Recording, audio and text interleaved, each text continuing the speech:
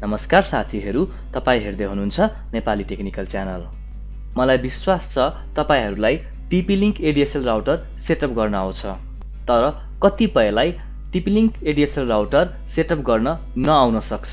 सानोतिनो प्रब्लमले गर्दा NTC मा फोन गरिराख्नु पर्ने अनि फोन गर्दा पनि नउठ्ने समस्या, लगातार NTC अफिस धाइराख्नु पर्ने, यी समस्याहरुबाट बच्नको लागि आज तपाईलाई हामी TP-Link ADSL राउटर कसरी सेटअप गर्ने भन्ने कुरा सिकाउन गइरहेका छौं। यो एउटा टेक्निकल च्यानल हो। अहिलेसम्म तपाईले यस च्यानललाई सब्स्क्राइब गर्नुभएको छैन भने सब्स्क्राइब गर्नुहोला। यो भिडियो मन पर्यो भने लाइक गर्नुहोला र आफ्नो साथीहरुसँग पनि शेयर गर्नुहोला र भिडियो कस्तो लाग्यो कमेन्ट्समा लेखिदिनु होला। आउनुस् हेरौं हामी कसरी TP-Link ADSL राउटर सेटअप गर्ने भनेर। सबै तारहरू जोडिसक्नु भएपछि कुनै पनि एउटा ब्राउजर खोल्नुहोस्। म मोजिला ब्राउजर खोलेर सेटअप गरेर यहाँलाई देखाउँदै छु।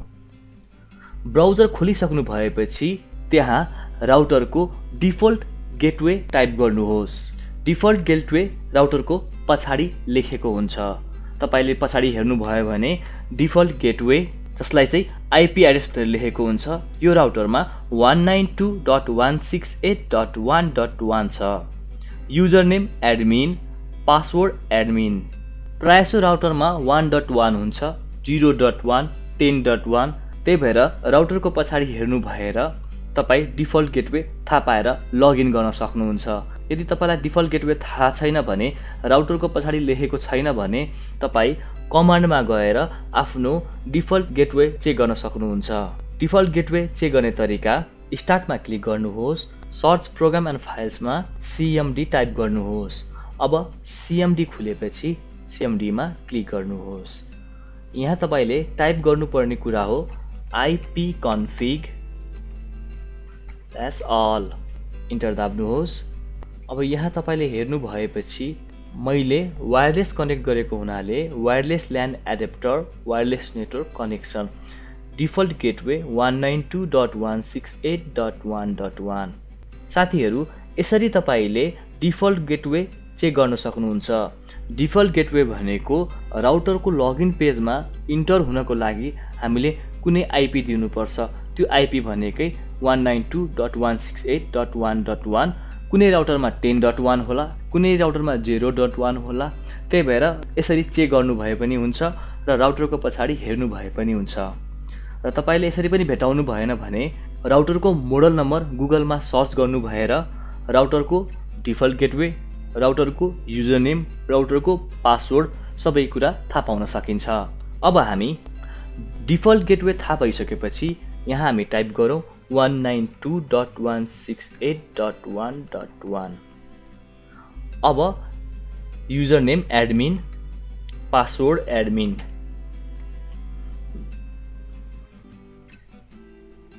साथीहरू, हामी क्विक स्टार्टमा क्लिक गर्नेछौँ।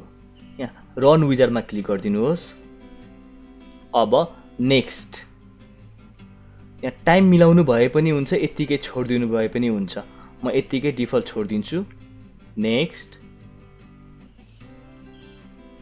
साथीहरू, मैले अर्को भिडियोमा पनि तपाईलाई बताइदिएको छु कि डाइनामिक IP कुन बेला गर्ने, स्ट्याटिक IP कुन बेला गर्ने, PPOE कुन बेला गर्ने। साथीहरू, हामी PPOE र PPOA मा क्लिक गर्नेछौँ। नेक्स्ट। अब यहाँ तपाईलाई NTC ले प्रोभाइड गरेको युजर नेम र पासवर्ड टाइप गर्नुहोस्। प्राय जसोको फोन नम्बर र पासवर्ड पनि त्यही हुने गर्छ। 14479062144790622। अब 8 र यहाँ 81 यो यतिकै छोडिदिनुस्। नेक्स्ट गरिदिनुहोस्। अब यहाँ तपाईले SSID भनेको वाइफाई को नाम के क्रिएट गर्ने, म क्रिएट गर्दैछु नेपाली टेक्निकल च्यानल। अब ब्रोडकास्ट SSID, के तपाई आफ्नो SSID ब्रोडकास्ट गर्न चाहनुहुन्छ भने यस, चाहनु हुँदैन भने नो। ब्रोडकास्ट भनेको देखाउनु। यदि तपाईले नो गर्नु भयो भने तपाईको वाइफाई नेम हाइड हुन्छ। हिडन मोडमा राख्नु छ भने नो गरिदिनु भए हुन्छ। ऑथेन्टिकेसन टाइप। अब यहाँ ऑथेन्टिकेसन टाइप धेरै छ। WEP नराख्नु होला कहिले पनि, यो चाँडै ह्याक हुन्छ। यो सिम्पल एप्सहरूले ह्याक हुन्छ। WPA पनि नराख्नु भए हुन्छ। सबैभन्दा राम्रो WPA PSK WPA to PSK राख्न म सल्लाह दिन्छु। मैले आफ्नो धेरै भिडियोहरुमा कसरी वाइफाई पासवर्ड ह्याक हुन्छ र कसरी ह्याक गर्ने भन्ने कुरा सिकाइदिएको छु। यदि तपाईले त्यो भिडियो हेर्नु भएको छैन भने म डिस्क्रिप्सनमा लिंक लेखिदिन्छु, हेर्न सक्नुहुन्छ। अब यहाँ पासवर्ड राख्दा यस्तो पासवर्ड राख्नुस् जुन चाहिँ हतपति डिक्सनरीमा नहोस्। जहिले पनि पासवर्ड राख्दा small alphabet, capital alphabet, numbers, special क्यारेक्टरहरु use गर्नु भयो भनेदेखि तपाईको पासवर्ड ह्याक हुन धेरै नै गाह्रो हुन्छ। कस्तो पासवर्ड राख्दा ह्याक हुन गाह्रो हुन्छ भन्ने कुरा म तपाईलाई अर्को भिडियोमा देखाउने छु। अब यहाँ केही पनि पासवर्ड राख्नु भएर नेक्स्ट गर्दिनु भए हुन्छ। नेक्स्ट साथीहरु, यति गरिसकेपछि 5-10 मिनेटमा नेट चल्नु पर्छ। एनटीसी मा अलिकति प्रब्लम भएको कारणले गर्दा हुन सक्छ 15 मिनेट आधी घण्टा लाग्न सक्छ। तर 15 आधी घण्टा 1 घण्टा पछि पनि इन्टरनेट नचल्यो भने अर्कै केही प्रब्लमले गर्दा इन्टरनेट नचलेको भन्ने कुरा हामी बुझ्न सक्छौं। त्यतिखेर एनटीसी मा फोन गरेर कम्प्लेन टिपाउनु भए हुन्छ। यो भिडियो तपाईलाई कस्तो लाग्यो कमेन्ट्स गर्न नभुल्नु होला। तपाईको कमेन्ट्सले हामीलाई यस्तो भिडियो बनाउन हौसला दिन्छ। यो भिडियो मन पर्यो भने लाइक गर्नु होला, आफ्नो साथीसँग शेयर गर्नु होला र अहिलेसम्म यस च्यानललाई तपाईले सब्स्क्राइब गर्नु भएको छैन भने सब्स्क्राइब गर्नु होला। हामी भेट्ने छौं अर्को भिडियोमा। जय नेपाल।